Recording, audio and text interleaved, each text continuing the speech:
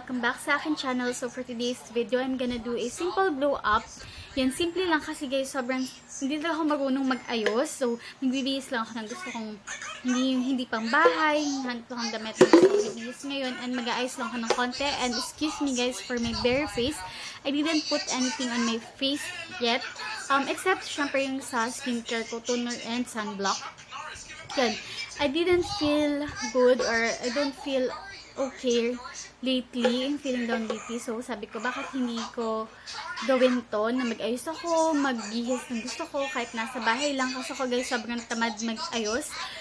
Especially pag nasa bahay, kahit pag suklay, hindi ko nagagawa. So, okay. It's okay naman guys, mag-ayos kayo kahit nasa bahay lang. There's nothing wrong on that. As long as there's nothing wrong on that. Basta, if it makes you more comfortable, if it makes you more confident, it's okay. Ako ngayon nga gagawin ko to kasi parang to make me feel better. Para maging mas okay. Kasi basta, I just feel doing it. Parang naramdaman ko lang na kailangan ko gawin. So mag-aayos na ako guys. Ayusin ko sa hand ko. Ito guys, nandito props kasi may gado talaga yung ako. So unahin ko na is so, yan. Lalapit ko kayo, guys. Sobrang lapit na yun. Unahin ko na lang, guys, is yung sa kilid. Hindi talaga ako marunong, guys. Basta, hayaan nyo na. Alam niyo ba, guys? Okay. What do you usually do, guys, if you're not doing well or if you're not feeling well? Pag hindi ko okay, ano yung ginagawa mo? Kasi ako, kinakausap ko madalas sa sarili ko. And si God, madalas kong kinakausap si God. Ang iniiyak ko lang lahat. Lahat ng pain. Lahat ng masasakit na nangyari, pinagdadaan ko. Parang iniiyak ko lang lahat siya. And, hindi talaga ako marunong guys. Don't judge me. Na-feel ko lang mag-ayos ngayon. Para naman, pagka-busy din. Ayun mo ba guys, I deactivated my social media accounts because I feel na sobrang toxic na ng mga nangyari. And I just want to disconnect myself from outside world because I don't want to be stressed then and to be distant and also distant myself from other people. Wala, gusto ko lang na magpahinga from everything. Do you feel like that ba before?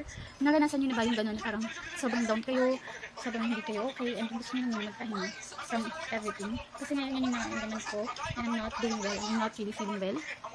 Okay na ba yan? Hulo. Pasensya na guys ha, hindi ko marunong magkilay or mag-ayos. Yun yan, ganun na yun. And next is, mag-alcohol muna ako. Siyempre bago ako hawak sa mukha ko, dapat mag-alcohol muna ako. Ito na lang, pulbo na. Hindi na ako guys magpa-primer, foundation, or concealer. Dapat pulbo na. Tamad pa din kahit ang sobrang tamad ko talaga. Pero, pag talagang gagala ako guys, or may pupuntahan kami, importante or what, nag-ano ako guys, nagpo-concealer naman ako kasi I do really have a dark under eyes. Tingnan nyo, diba? Hindi mo natakpan, pero since sa bahay lang naman ako, and I don't feel putting concealer. Ayan na. Pulbo na muna tayo. Sobrang simple lang. Dapat pala, hindi ko ba mag-blush ko? Dapat pala mag-blush ano na. Grabe, sobrang simple. Okay. Ano mo gagawin ko? Napili na din ba guys na mag-deactivate from all social media account? Except sa YouTube guys, kasi wala naman feeling ko toxic ako makita sa YouTube. And hindi lang makakausap naman sa YouTube. Parang gano'n. Gusto ko lang talagang magpahinga from sa lahat. Ito pala yung favorite mascara ko, yung Hyper Curl from yung mascara agad tayo. Yan. Parang wala naman tayong pinagkaiba guys. Muna. Yan, hindi talaga ako marunong. Sinabi ko naman sa inyo, naging honest naman. At saka guys, alam niyo ba, lately, ginagawa ko, sabang nagpapatutug lang ko, nakikinig lang ako ng mga music na talagang tugos sa puso. And pinayaan ko lang nun. When I feel breaking down, pinayaan ko lang din yung sarili kong umiyak ng umiyak. Tapos, ayun.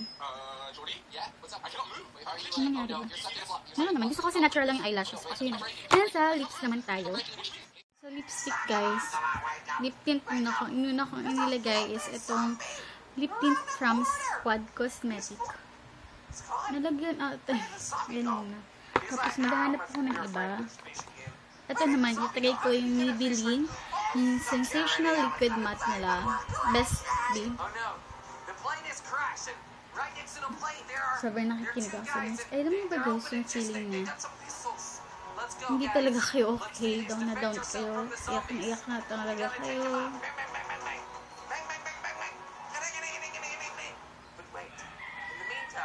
Hey, your buddy! Is he alive? Yeah, he's still alive. He's there. He's the only one. Oh, not the only one. There's a zombie. Take him out then. Come on, get it. Go. What? I mean, run. You can run or fight. Sure, whatever you want to do. There's humans. Everybody's like, come over here. Humans, come over here. Hala, Quickly get over here. Oh no. pantay ba guys? Oh no. It's a grandpa. It's a grandpa. He's faster than the zombies. Ito na lang siguro. Are they in a church?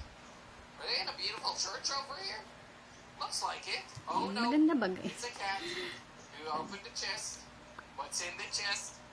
No, nothing. Oh, there's a medical chest there. No, that's my chest. Tapos ako guys, ayusin ko lang yung buhok ko and maghanap ako ng damit. Bago ko to,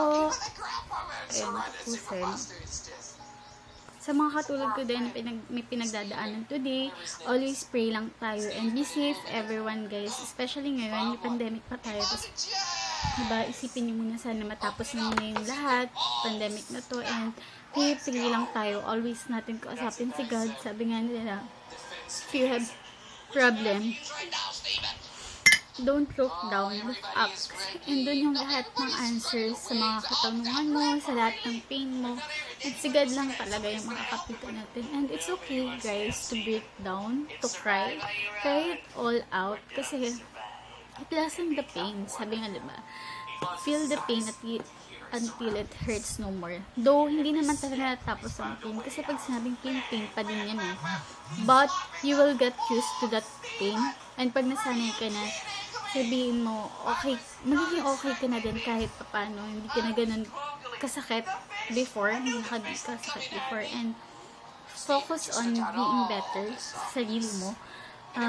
Especially kapag nakikita mo na sobrang down na down, okay lang, umiyak ka, maging down ka ng ilang days, okay lang, umiyak ka, sleepless nights, basta you've stood, bumalik ka, ibalik mo yung sarili mo, tumayo ka ulit, and then, prioritize mo yung sarili mo, focused on better or positive things, and mag-focus ka sa sarili mo na maging better. Kasi yun naman kasi dapat maging better ka kahit sobrang pagod ka na sa mundo. Makapagod, pero just keep going. So, babalikan ko kayo guys.